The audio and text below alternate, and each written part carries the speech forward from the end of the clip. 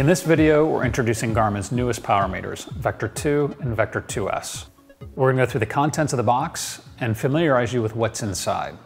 There's two models, Vector 2, which is our dual sensing power meter, measures power in the left leg and the right leg independently, and Vector 2S, which is our entry-level power meter, measures power in the left leg and doubles that to approximate total power.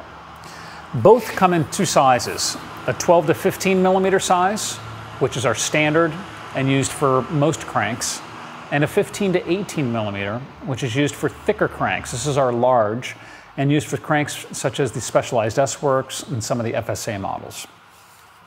The dimension we're referring to is thickness. 12 to 15 millimeter, thickness of the crank is standard. Thicker, 15 to 18 millimeters, that's our large. Both of those sizes fit cranks that are up to 44 millimeters in width.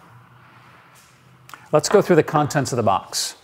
Starting with Vector 2, you have your two pedals.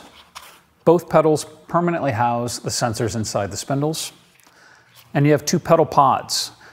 Vector 2 pedal pods have been entirely redesigned. They're designed to be installed after you install the pedals.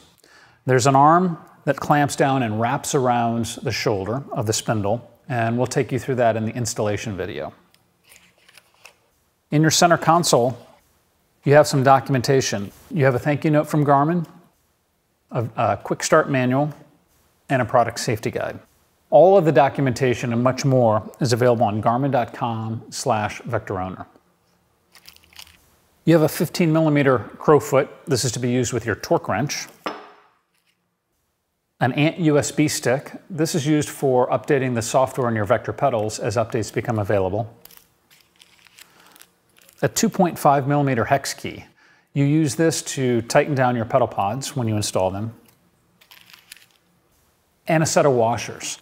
The washers are used if you need to widen your stance width or widen your Q factor. They can also be used on the right side to achieve more clearance between the pedal pod connector and your chain. And we'll go through that when we go through the installation video.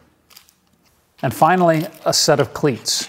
Vector ships with a set of red 6-degree float cleats, as well as the hardware. If you choose to use a fixed float cleat, that's a black cleat that's also available from Garmin. In addition, Look KO cleats are fully compatible with Vector, and you can use those if you choose to do so. Vector 2S is quite similar. Two pedals, but it's just the left pedal that has sensors inside the spindle. The right pedal, exact same pedal body, but has a solid spindle.